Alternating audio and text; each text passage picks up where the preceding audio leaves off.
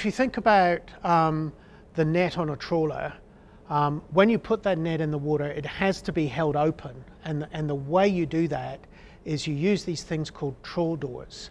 And so as the net is being pulled forward by the boat, the trawl doors are helping to keep the net open. Another thing the doors do is they actually, in many cases, are designed to be scraping the sediment on the seafloor. And so they're stirring up clouds of sediment. And so those clouds of sediment actually help herd the fish into the back of the net.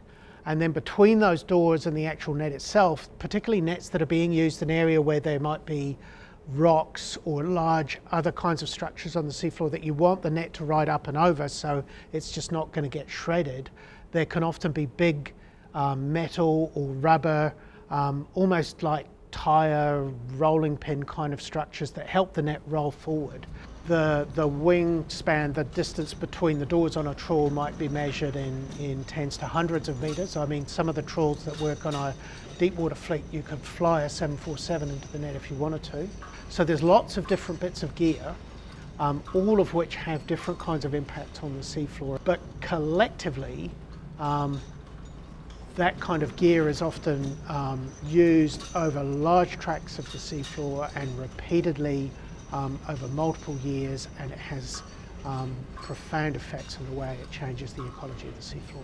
It's all those little microorganisms living there that take all the nutrients in the ocean, basically the matter that settles on there, and turns it back into food. Now if a bottom trawler or a scallop dredge ploughs that up, all those organisms are gone. And some studies say it takes up to 7 years before that piece of the seafloor can regenerate food.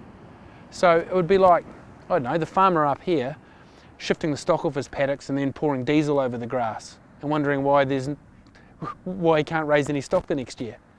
But with commercial fishing, they just move on to the next patch, trawl it up.